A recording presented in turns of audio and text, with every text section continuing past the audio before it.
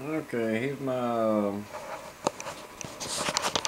Yaesu FT-101 I'm having problems with it. I got this before I had my license, so I wasn't able to test it when I got it, which I bought it off eBay, so there you go, you're gambling. And I gambled.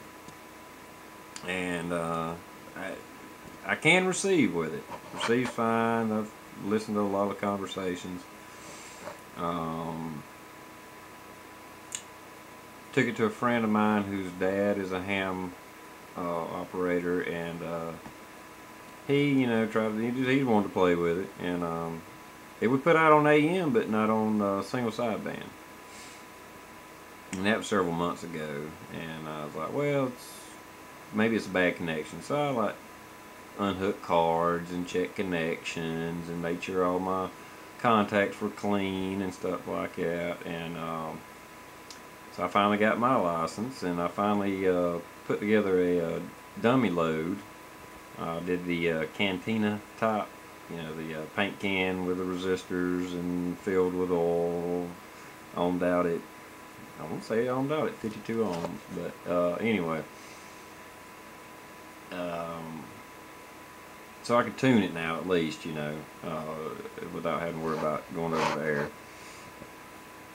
Anyway, so what it would, I downloaded the manual. It's like a good manual. This thing's, and I put it in a notebook. It's like 200 pages, and I've been researching and reading and reading and reading, and even in tune, I got no output. Let me take that back. Yeah, even in tune, I wasn't getting any output. And so everything I was reading, this little board right here, it was telling me, I think it was this one. This capacitor right here was probably bad, C17. I think it was that one. It was that one. Anyway, I replaced all three of them, and that actually fixed. I thought I was doing good, because then in the tune, boom, I go over here and tune it. I'm putting out 100 watts. So, correct me if I'm wrong. I'm hoping some of you ham guys can point me in the right path. Anyway. I put out 100 watts. I could make it put out over 100 watts, but I'd been doing my reading. I'm trying to keep my meter below 1200 there, or 0.12, excuse me. From what I've been reading, they're saying that's kind of max there, and that's put me right at 100 watts. So I'm happy with that. That'd be great. But what it does is I put out as many watts as I want, about 100 watts on tune, as I'll show you right here. Let's see where we at. Crank it up a little bit. And I have gone through, I've tuned it. I went through the tune procedures.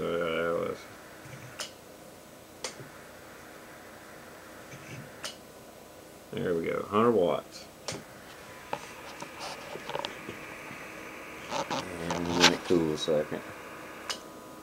Right at 12, right at 0.12. Take it down just a little bit. Alright, there we go. So that's right at 100, and I'm at 0.12. But as soon as I go to single sideband, that's what I get. A couple of watts. And something I just noticed just a while ago, as I was aggravated, because what I did, I'll go ahead and show you. Probably wondering how I'm doing that with this, because I bought another board. I replaced these capacitors, and I bought them from Amazon, the right spec. So I had to buy like a pack of 25. So every capacitor that was that size, that rating, you know, that capacitor, I replaced in this board. Replaced all of them. I replaced what resistors I could buy local at Radio Shack that could be the problem. Because everything I'd read is in tune. This circuit is pretty much took out. So when you turn it to your single sideband or AM, then you use this card. Well, the AM part is working, just not my single sideband. There's a couple of transistors. I tried to replace this one, and I thought maybe I messed something up or did something wrong, and or got it too hot, whatever. And I was like, well, screw it. I found on eBay a guy had cards that guaranteed them. It was like $39. I said, well, I'll just buy another board and play with this, and maybe I'll eventually fix it. Put the board in just a few minutes ago, the same exact thing. So my problem is somewhere else. But another thing that I did notice is when I'm in tune and I adjust my mic gain, it affects my meter, you know. So let me put it back in tune. Put it in. Let me crank that down. Put it in Mox, and as I move my mic carrier up, see, I get needle movement. I can adjust it. Turn it off. Okay. But when I go to single sideband, no matter where I move my mic carrier, this needle does not move. It just stays dead steady. Let's see, where's that now? See right there, it's on like 0.8. And when I go to single sideband, that's where it'll stay no matter where. I just cranked it wide open. Nothing happened. I got to do some more research, I know, and maybe I bit off more than I chewed. But I do have a mechanical and electrical background. I work in manufacturing, and I'm a maintenance tech, so I work with computers and PLCs and stuff. That being said, that don't mean I know how to repair cards.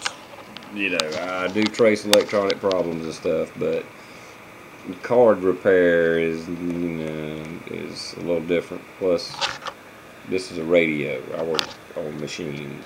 Even though this is a machine, I feel confident, but at the same time, it's all new to me, you know. But I at least need to just kind of calling out if anybody knows, they can kind of shoot me a little comment there if a path to start looking next. Like I say, it works great in tune. I have AM. I have AM output, no problem. Single sideband is my problem. If it was just one of them, I might think it was a crystal or something in the circuit, but like I said, I've actually replaced the AELC board now. Same exact thing, no different. So I won't say I'm desperate. I'm going to dig, and I'm going to either figure it out or buy another radio eventually. But I'd love to get this thing going. I like this radio, just what I've been playing around with and learning about it and reading about it. It's a great rig, and I really want to get it going.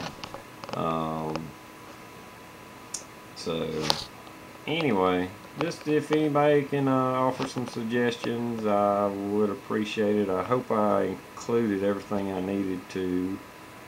I know there was a lot of talk about the tubes being bad, if somebody was using it as a CB unit and all that.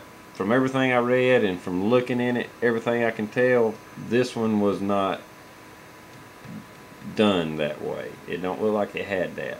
And I feel that my tubes, my finals, must be doing good. I got great AM output, and I know not to push it past 25 watts on my output on AM, so I do know that. But like I said, when I go to single sideband tune, I'm putting out 100 watts. If I'm putting out 100 watts on tune, unless I'm missing something, that's telling me my finals are good, my tubes are good.